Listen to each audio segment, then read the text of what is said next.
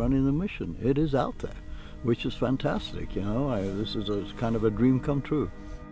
My name's Rodney Jackson, and I'm a wildlife biologist. I was born in South Africa, grew up in Zimbabwe. Looking back on all of this, had I known some of the challenges, I probably would not have got involved in it. But at the same time, I really say to anybody, if you're passionate, if you want to do something that you're really excited about, go for it. And you'll probably find a way to get to the other side and make a valuable contribution to it. So we are now looking at thermal cameras. These are temperature sensing cameras that hopefully will be able to detect the prey animals, whether they're moving, resting, or foraging. It's difficult to assess snow leopards in the field, how many of them.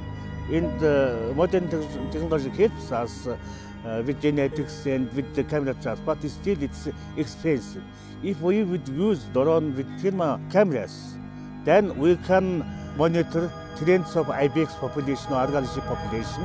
So if IBX population is all grown and Argadi population number is grown, we would assume that snow leopard population will be doing well.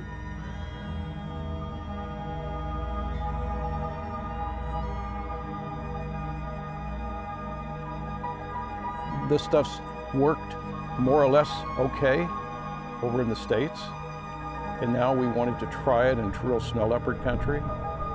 So one of the big hurdles is just getting everything here and it's working.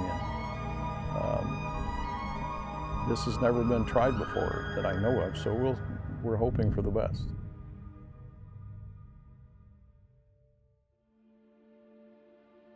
We have good technologies now coming out, like drones. But there is some difficulties like wind, weather situations, and batteries, other things. We are improving ourselves year by year, day by day. So we need to walk with the technology also. That's the main thing I want to say. Use new technologies, use new methods.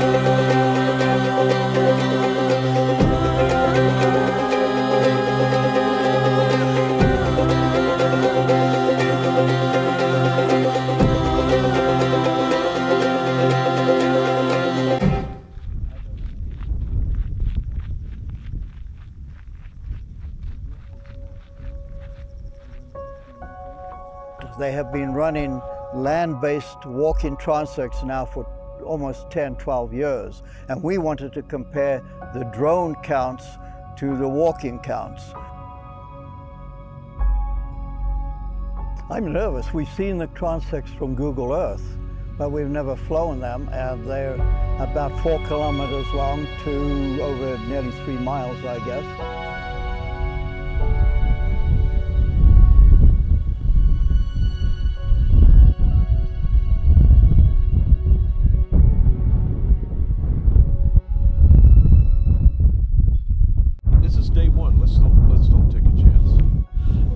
I know what to say.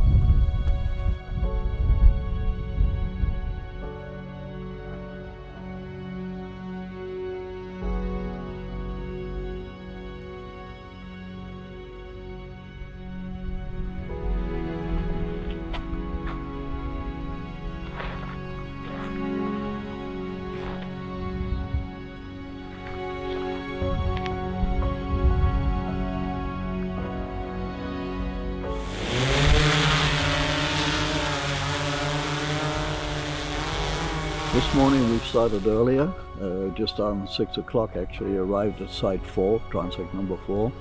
The sun is coming up, it's good weather. We pretty well calm, at least at ground level, but there's probably, 5, 10 kph or maybe more up at 100 meters where it's flying. Other than that, we're running the mission. It is out there, which is fantastic, This is a kind of a dream come true. Animals. Great, we have some animals. Let's see them.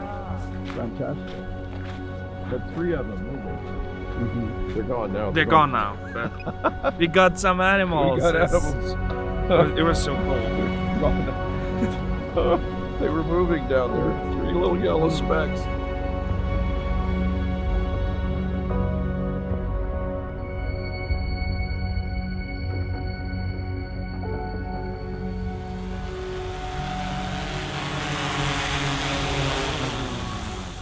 Man. Whoa. Oh, man. That is close. That is really close. So it's a little close for comfort. Wow. 1, 2, 3, 4, 5, 6, 7, 8, 9, 10, 11, 12, 13, 14, 15. 15. Can you count again? I think 15. 15. I'm going to put 13 to 15. 13 to 15.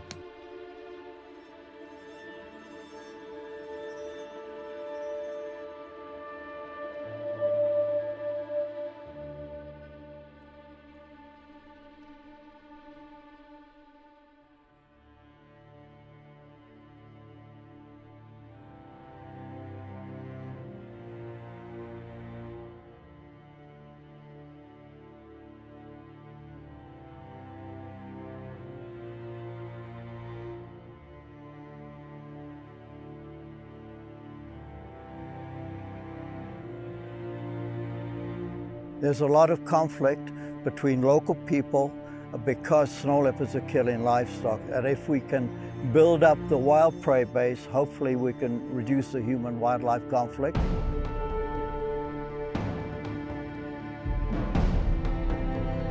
I would say to anybody, you're not going to make a lot of money, you're not going to necessarily break new ground, but you're going to help save a species that is really quite unique and that needs more Mongolians, more Nepalis, more Indians, more Russians, Kyrgyz people to do the protection and not, I feel very privileged having done the first study, but it really should be the indigenous, the up-and-coming biologists like Byra that should be doing this.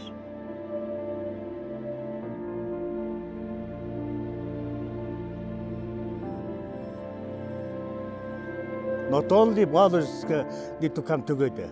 You need to bring biologists together from different projects. Even you are working in different sites in Mongolia, and you need to collaborate very closely with local people. So these new methodologies should pass by us to new generation and to have them better work, successful work. Without the locals conserving the snow leopard, it's not gonna go well. It's a challenge for Mongolia. There's not many people wanting to be a conservationist. I will try my best to be a good wildlife conservationist, and then I hope my generations who is biologists will do the same.